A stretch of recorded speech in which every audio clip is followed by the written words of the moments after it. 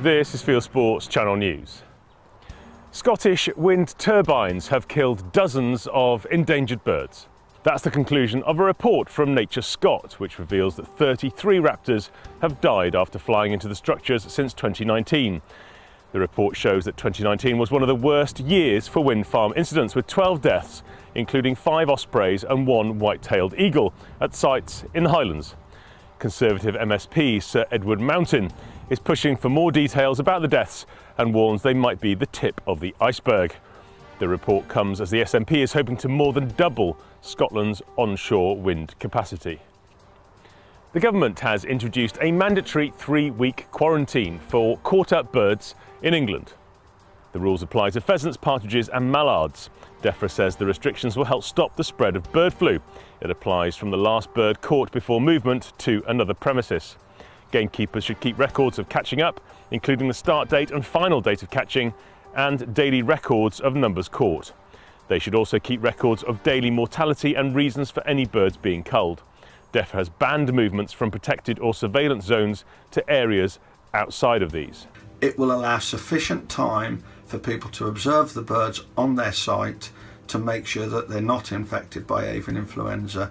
And if you happen to be on a site that isn't infected premises, the ramifications are really quite serious. So this is why we all need to play our part to stop this onward spread. A huge response to the lead ammunition consultation has sent the civil service into a tailspin. The Health and Safety Executive announces it is postponing publication of its proposals to restrict the use of lead ammunition. It says in view of the overwhelming response, it is delaying releasing its opinions and response by 6 months. The agency received nearly 3,000 responses, including detailed and technical submissions. The figure is 9 times that of a similar exercise conducted in Europe, which also saw a 6-month extension. The HSE says that responses need to be worked through. As part of the announcement, the HSE says it's now looking at what it calls alternative risk management options for lead ammunition. The RSPB has appeared on BBC's Countryfile TV show, calling for the release of pheasants for shooting to be stopped because of bird flu. In a 1-hour programme which showed the economic, social and environmental benefits of shooting, filmed on the 12,500-acre Rheeg estate in North Wales, RSPB spokesman Jeff Knott said pheasants are affected by the current strain of avian influenza. When the BBC pressed him for evidence, Mr. Knott admitted it hasn't been proven that pheasants transfer the variant into wild bird populations. We approached the RSPB for a comment. In a statement, Mr. Knott said that the RSPB fears that releasing pheasants helps bird flu spread. He adds that this is unnecessary and avoidable, and that halting pheasant releases in 2023 would make a difference and could be done very quickly if the will was there. Staying with the RSPB, and it's advertised an unusual vacancy in Northern Ireland. You can earn between £26,000 and £29,000 a year killing ferrets on Rathlin Island off the north coast of Antrim. The money comes from the £4.5 million that the National Lottery and taxpayers are giving the RSPB to kill all the rats and ferrets on the 3,000-acre Rathlin Island, which works out at an incredible £1,500 per acre. Locals introduced ferrets to Rathlin in the 1980s to combat the rabbit population and soon found that they eat rare birds too. You will need a firearms licence and you will lead what the RSPB calls the ferret educational team in the field and maintain traps across the island. You will also have to learn to look mournful.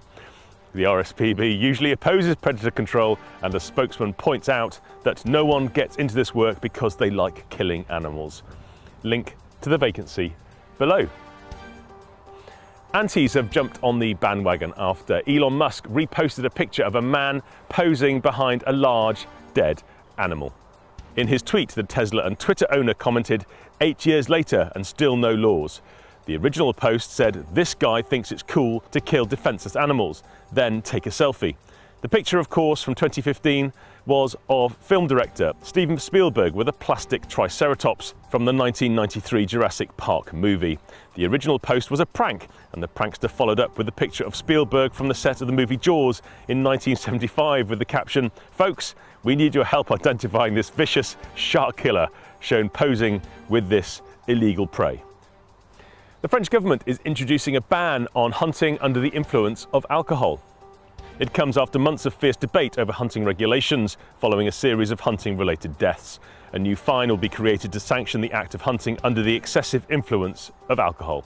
According to a French Senate report, 9% of hunters involved in a severe accident test positive for drugs or alcohol. The French government ruled against more stringent proposals, such as an outright hunting ban for one day at the weekends. The President of the European Union, Ursula von der Leyen, has taken sides in the wolf-cull debate. A wolf killed her pony Dolly at her home in Germany. DNA samples reveal that the animal had also killed other livestock in the area. Officials in Hanover issued a permit for the wolf to be hunted and shot, which is rare under EU rules. After the pony's death, von der Leyen ordered Commission officials to re-evaluate the rules that strictly protect wolves in Europe. She is now on the side of German farmers who claim the wolf population in Germany is increasing by 33% each year. An MP from New Zealand has taken part in one of the most prestigious shooting competitions on the islands. Nicole McKee MP shot the Ballinger Belt, New Zealand's oldest sporting trophy, held near the capital, Wellington. McKee competed in the Wellington Rifle Association Championships, one of the warm-up events to the Belt Series. She points out that this is the first year that shooters competed for the belt under the new King's banner. She says she didn't shoot her best, but had a wonderful time with friends on the range. Thanks to Nick Olden for the story. And finally, a member of Scott Country International was out filming in South Ayrshire with a Hick micro thermal and got an eyeful. He was tracking a heron in flight in all its glory when he got more than he bargained for. The bird emptied its bowels as it was flying, and the moment was caught on the unit. Definitely hot stuff. You are now up to date with Fieldsports Channel News. Stuck in the stories, fishing for facts.